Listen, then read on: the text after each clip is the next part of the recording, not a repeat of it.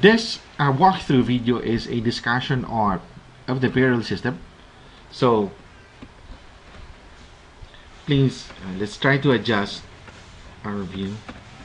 So this is the module where you can see the number of employees that are on leave, the amount that you have to pay for the payroll, the employees that are clocked in, the date that you have to pay for the salaries for January, for example, and employees that are absent.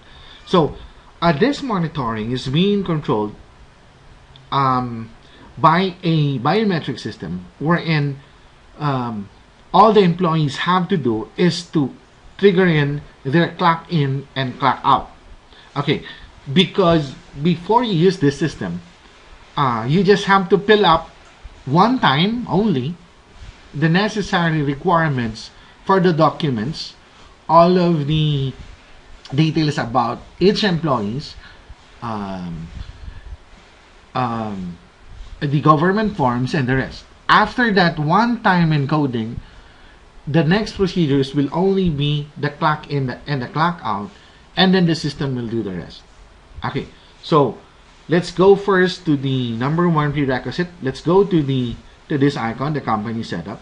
This is where you encode the business name, the trade name, okay, the organization type, and all of the requirements in setting up your business or company settings.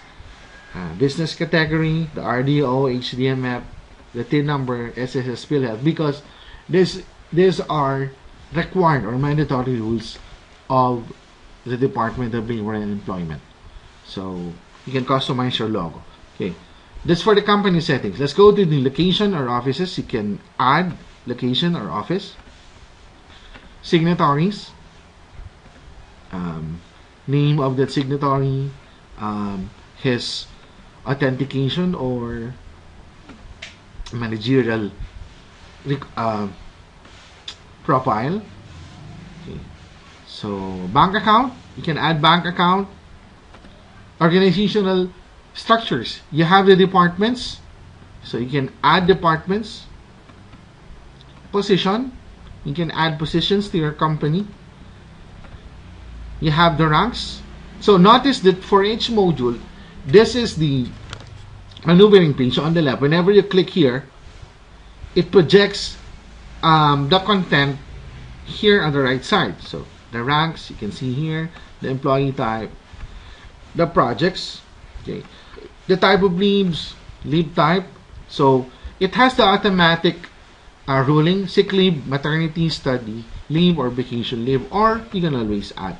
Okay, you can set if it is subject to leave credits, payable or yes, and then required documents. For example, sick leave, they have to attach their medical certificate. So for the pay slip, you have the wizard for that, the other income. You have allowances types, for example, transportation or meal, or you can always add. Is it taxable? Yes or no? Okay. So the bonus types also has that. What are those? The bonus leave, the mid-year, the 13th month. Of course, you can always add. Amount, is it fixed or salary based? Okay. So commission types, you can add commissioning. Is it taxable? You can always set. The minimis, for example, rice allowance, medical dependence, medical allowance, clothing allowance, and laundry allowance. And again, you can always add. Loan types, you have the different loan types. Company loan, salary loan, SSS, and others. For the contributions, you have the semi-monthly for the regular. Okay. Deductions,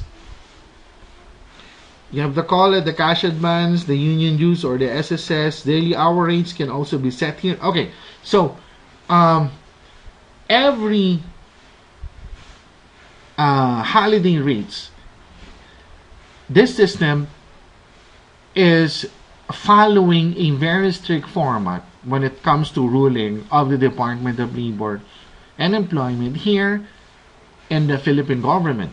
So it is a standard. Okay, for the special holidays, here are the rates. So the user or the HR or whomever officer that is in charge of the payroll is always guided to be by the system to be accurate annualization, and then the expenses report.